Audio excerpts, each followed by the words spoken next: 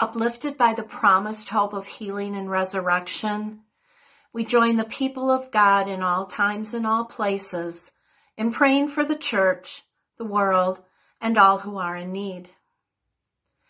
O God, call your people to be one as you are one. Unite your church in the truth of your gospel, the love of our neighbor, and through those that travel near and far to proclaim your name to people around the world. We ask you to bless the shepherd of our flock, Pastor Teisch, the Reverend Churston Sullivan and the congregation of Trinity in Battle Creek, and our partner Karen Anderson, serving in Santiago, Chile, as a healthcare professional. They speak, share, and spread your word and good works each and every day, and lead as an example for us all. Lord, in your mercy, hear our prayer. Father, we are thankful for the green grass, flowers, trees, and plants that have come alive this spring, a new beginning for this season. The gift of your creation is beautiful. May we all love and care for that which you have given us. Lord, in your mercy, hear our prayer. Father, today we pray for the world and its leaders. Guide them to work together for the good of all.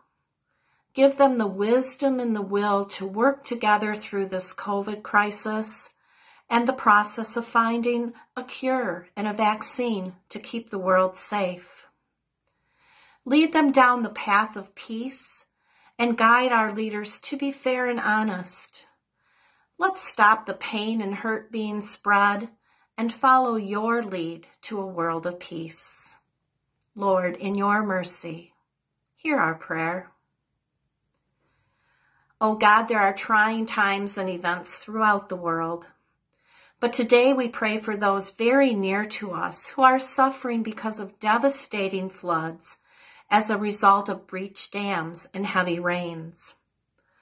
Wrap your arms around those who now have no home to go to.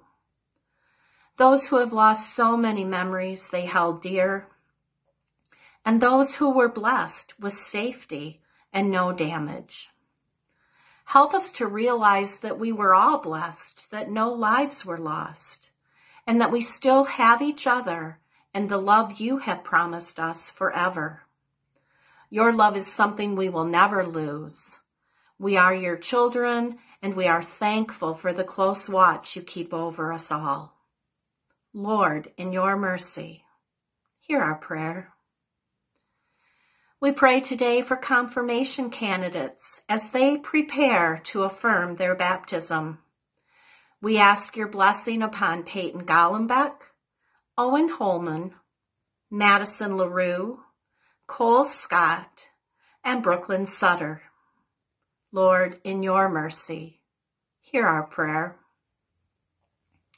Let us pray today for those who are sick, scared, hungry, or hurting. May those we pray for today know the peace and comfort of your word and healing hands. Lord, in your mercy, hear our prayer. Be with all the members of our church family each day. We really miss the time we share gathering in your house to praise and worship you and worship your name. We soon will gather again and we'll sing to your glory.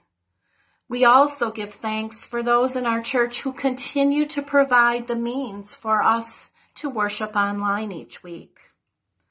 Our togetherness in your house may be missing today, but the love that we have for each other and you, dear Lord, will always bind us together. Lord, in your mercy, hear our prayer. Father, we pray and hold close all of those who are missing a loved one who has gone to live in your heavenly home. We give you thanks for the faithful examples of those who have listened to your voice and now rest with you. Lord, in your mercy, hear our prayer. With bold confidence in your love, Almighty God, we place all for whom we pray into your eternal care, through Christ our Lord. Amen.